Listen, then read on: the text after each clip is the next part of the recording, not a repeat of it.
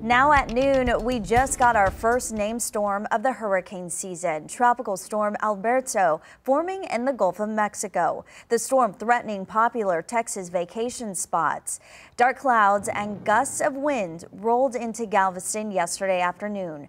The danger of strong currents are marked by these red flags and no swim signs. Some beachgoers ignored those warnings though, but with the waves this high and potentially dangerous storm approaching, it was only safe to go waist deep. The National Hurricane Center issued a tropical storm warning that stretches across nearly the entirety of the state's coastline.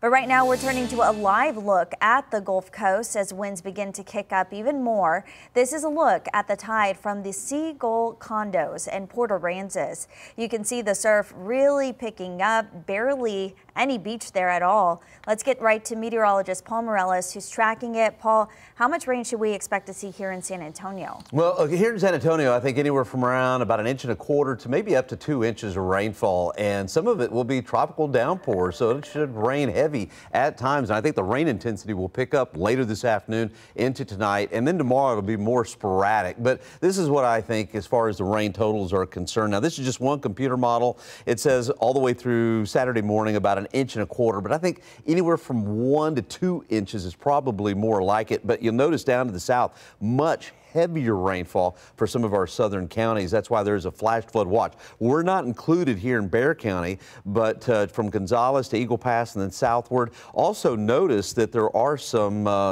tropical storm warnings in effect for some of the coastal sections. Let me show you what's going on. Rain is approaching San Antonio. Rain is approaching from the east to the west. Most of it is going to be moderate to light. Every once in a while, there will be a heavier tropical downpour. And you'll notice here down to the south, speaking of Port Aransas, there's now a tornado warning for Aransas County, and that's until, for about another 10 minutes or so. Also, there's a flash flood warning that does include Aransas and also Corpus Christi, so getting pretty rough down to the south. By the way, Alberto looking more of a tropical storm, has a better structure to it. We're a long way away, but this is a broad system.